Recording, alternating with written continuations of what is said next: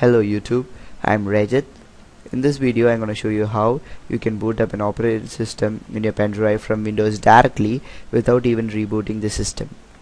What I'm going to do is I'm going to create a bootable USB of DSL using Universal USB installer. DSL stands for Damn Small Linux. It is a Linux distribution which is one of the smallest operating systems in the world. And in the final part of the video I'll be booting it up from Windows without rebooting it.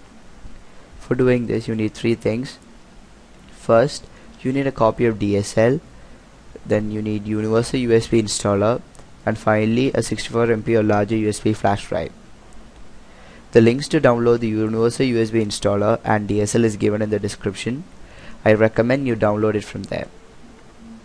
And make sure that the zip file name is dsl-4.4.10-embedded.zip.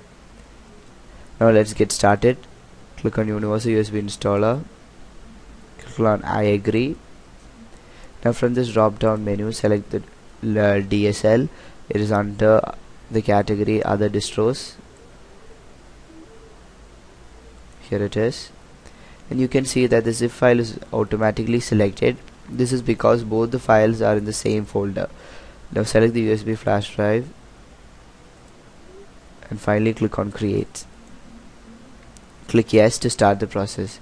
You can see that it is formatting the pen drive. Now the files have been transferred.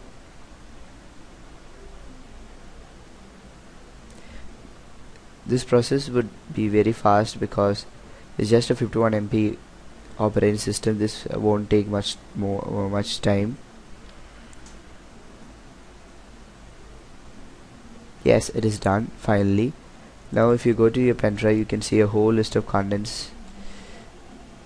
Now we are going to the most interesting part, booting it up from Windows. For this you can see that there is a batch file named dsl-base.